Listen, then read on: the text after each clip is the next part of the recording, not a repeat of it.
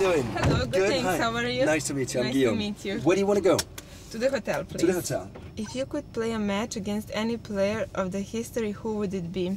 Well, I would love to play against Monica Seles because she's been my idol growing up. I started playing tennis because of her. She was born and raised in Serbia. They showed some of her matches and I love her style of game. And Thanks to Mrs. Seles that you start tennis, really? yeah, it is actually. When did you start? And I just was telling my parents I wanted to play, and there was a commercial for a tennis school, so I wrote down the number. I was less than 5 and I told my mom I want to play tennis, and she's like, what do you mean? You should go to like ballet. I'm like, no, I really want tennis.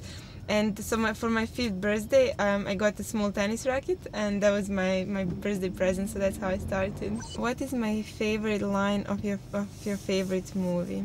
I'm gonna say the one from Marigold Hotel.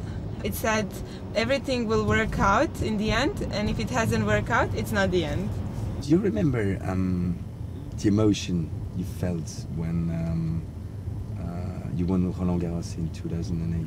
I remember I tried to climb the fence just to reach to my family, and the first person I hugged was my brother, and it was just amazing moment. And then when a national anthem came on, like, I was really trying hard not to cry. I had tears in my eyes, and it was just something that will live with me forever.